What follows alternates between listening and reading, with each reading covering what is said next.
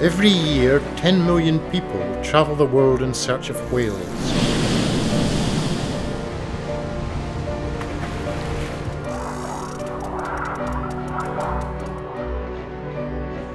Few British tourists, though, stop to look on their own shores.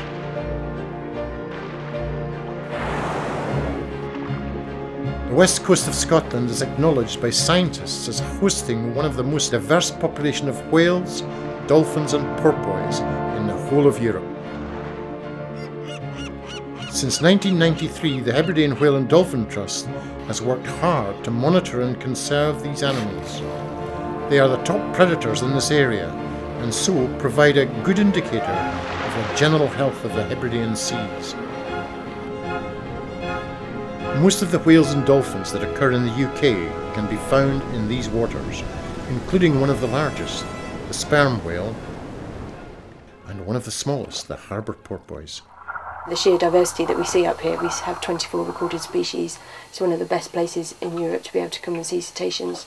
A study was done by the Trust and it estimated that about £8 million worth was contributed to the rural West Scotland economy from marine wildlife tourism. We're very lucky to have it on our doorstep.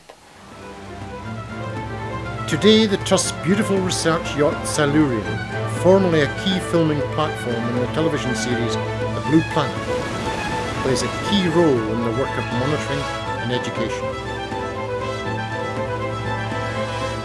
She provides an excellent base for the scientists and doubles up as a floating classroom, sailing between Hebridean islands to share with the local communities the richness of their marine heritage.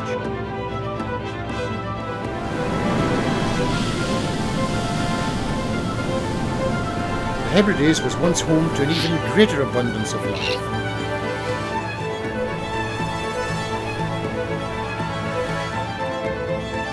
With continued cooperation from local businesses and the government, the Trust aims to conserve the natural wealth that is still present and ensure that whales, dolphins and porpoises remain in the area for generations to come.